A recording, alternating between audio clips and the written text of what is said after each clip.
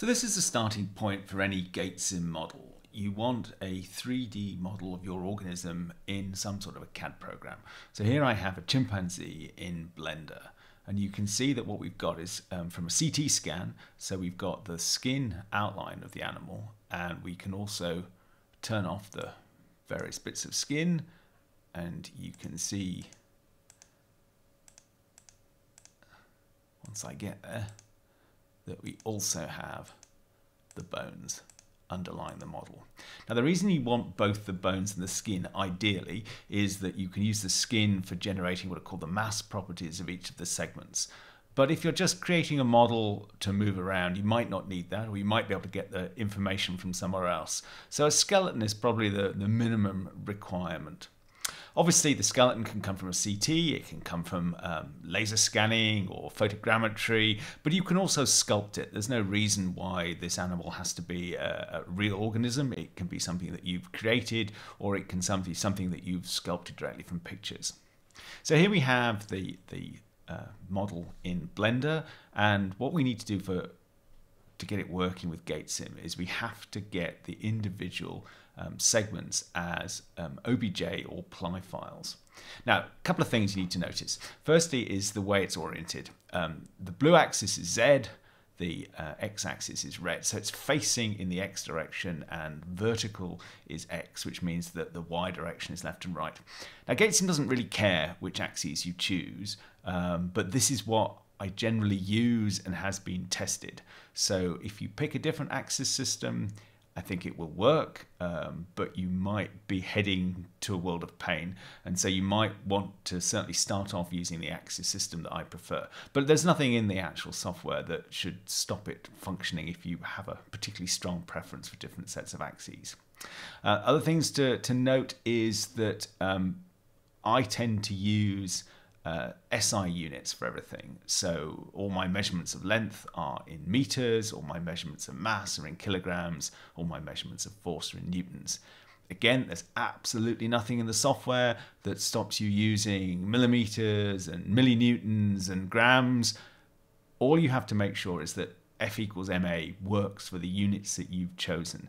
And to be honest, that's a huge amount of work. It's much, much simpler just to put everything into kilograms, meters, and newtons, and then it will all behave as you expect.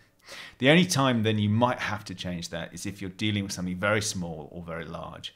I did a spider simulation, and it had to be done in millimeters because otherwise we just got rounding errors because some of the values became too small.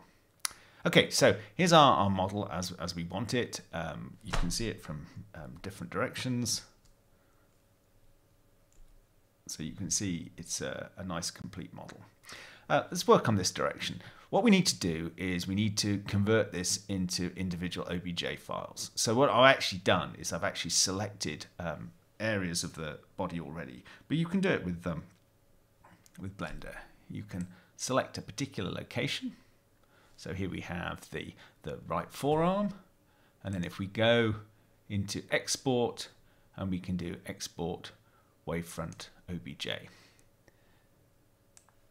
This will pop up a dialog box, and there's some settings that we need to adjust in this. So we want only a selection, otherwise we'll just get everything, and the individual segments of the body need to be different. It doesn't really matter what you select here, it all gets ignored. When Blender exports OBJ files, it fiddles with the axes. So the axes that you have in Blender will not be the axes that you have in the OBJ file. To fix this, if you set Y as forward and Z up, then suddenly it'll behave itself. Don't ask me why. And here, at the moment, probably best not to include UVs. They can cause a few issues with the import, and there's nothing in GaitSym that uses UVs anyway, so you probably don't want them. Normals are used, they're not required because they'll be calculated from the triangles otherwise. Again, GaitSym really only likes triangular faces, so it's sensible to switch that on. Possibly your model is triangular already, but it doesn't slow things down very much. And then you just export it as a named file. Click on the button, wait a little bit of time. Because these are from CT, they're quite high triangle count, and they take a little bit of time to export. But that's basically it. You then go through all the different segments that you're interested in, and you export them one at a time, giving them sensible different names. It makes sense to call the left-hand side left, and it makes sense to call the right-hand side right, and it makes sense to have a pattern because it means that your file format is sensible at the end of the day. But as you can see, once you've got the model in something like Blender, it's very straightforward. As I say, you do this for the bones. You also do this for the skin segments if that's what you've got as well. So we could turn those on. We can select them individually, and we can export them in exactly the same way.